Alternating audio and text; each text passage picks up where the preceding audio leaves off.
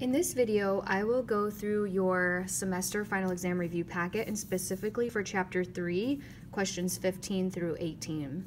So in Chapter 3, we were learning how to solve when you have inequalities.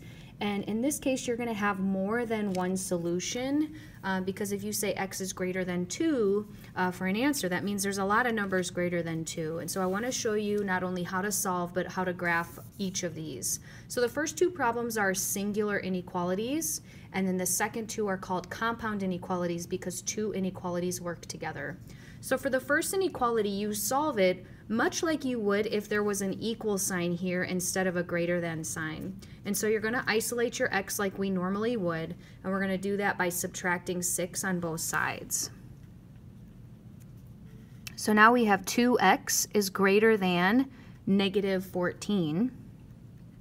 And if I divide by the number 2, I would have x is greater than negative 7. And so that's my answer.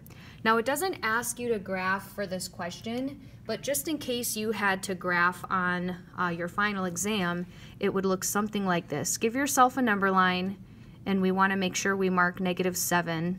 So I'm going to put just a couple other numbers for reference. Now at negative 7, you're going to have an open circle, and then greater than means we're going to shade to the right. And notice how when the x is on the left side, the arrow points you in the direction that you should go. So in this case, shade to the right. For number 16, what we want to do is distribute our negative 2 to the x and to the negative 4. So negative 2x plus 8, and that is less than or equal to 3x minus 12. Now when I solve for inequalities, I like to have my x on the left side because then my inequality points me in the direction I need to shade. So I'm going to move my x's to the left side. Now I know I'm going to get a negative, but that's okay, I can deal with that later. So negative 5x plus 8 is less than or equal to negative 12. And now if I subtract my 8 over to the other side so my x's are alone, I have negative 5x is less than or equal to negative 20. Now if I divide or multiply by a negative number, the inequality sign in the middle is going to flip directions. So if I divide both sides by negative 5, my inequality sign is now going to flip, and a negative 20 divided by negative 5 is positive 4. And that's actually going to be our answer. And for my graph on the number line, I'm going to put 4 in the middle and a couple other numbers for reference, so a number larger to the right, a number smaller to the left. I'm going to circle 4 in this case and shade it in because this says equal to. And again, on this one, we're actually going to shade to the right as well because my arrow says to the right, but x is greater than, numbers greater than are also to the right. Now for number 17, notice how your x is in between two inequality symbols. So what you're going to want to do is add 1 and solve for x in the middle, and you want to solve to both sides. So we're going to take negative 15 plus 1, which will get us negative 15. And less than or equal to now 3x in the middle, less than or equal to 6. Actually, just less than, not equal to for that symbol. And now if I divide by 3, I need to do that on both sides.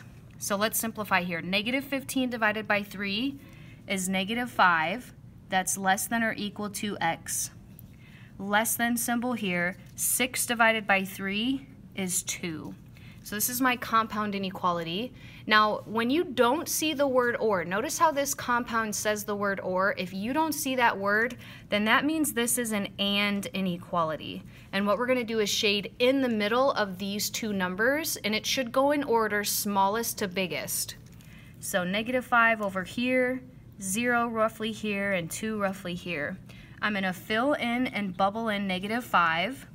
I'm going to shade towards 2, but the circle at 2 is going to be open because this does not also say equal to. For number 18, we're going to solve this or compound inequality just separately. So solve this inequality, graph it, solve this inequality, graph it, and generally your or problems are going to be shading outside, kind of like oars on a boat. So I'm going to add 3 here to start.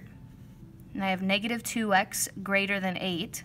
Now if I divide by a negative 2, I have x is now going to flip my sign less than, divide by negative 2, -4.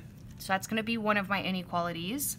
For this side, if I subtract 2 over, I'm going to have 3x is greater than or equal to -3.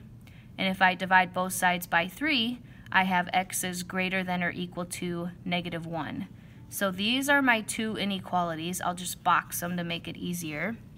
So less than -4 or greater than or equal to -1. So I'm going to put 0 in the middle, -1, -2, -3, -4. Maybe I'll put a couple numbers over here. So I'll circle -4. Notice how my arrow points to the left, so I'm going to shade to the left. I'll circle -1 and fill it in, and then shade to the right because it says greater than. It points me in that right direction. And that is a review for Chapter 3.